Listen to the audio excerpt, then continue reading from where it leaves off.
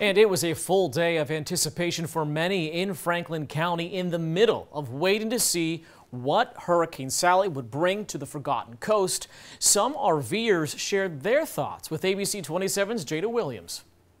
Waiting out whatever a storm may bring. It was a nail-biter. Kept Dennis Hefner on high alert all day long. Hefner manages Ho Hum RV Park in Lanark Village. Usually packed with travelers, the threat of severe weather can change that quickly. They hear hurricane, they think, oh my goodness, I have to cancel my reservation. Early impacts from Sally sent trees crashing down. It also washed out Alligator Point Road, a road that's prone to flooding.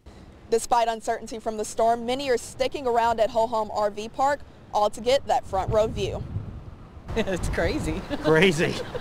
This morning it was crashing up in front of the motorhome. You know, we took a couple pictures and sent back to relatives and friends to show them what it was like, you know. It's exciting. You get to go wherever you're going and say, I went through a hurricane. It was breathtaking. Hefner will evacuate the park if conditions start to worsen. Still, he believes the calm before the storm is a sight to behold. It's electrifying. It just kind of makes you, wow, understand the power of it all. In Franklin County, Jada Williams, ABC 27.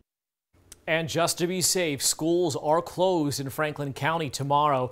Deputies continue to patrol the area looking for any damage.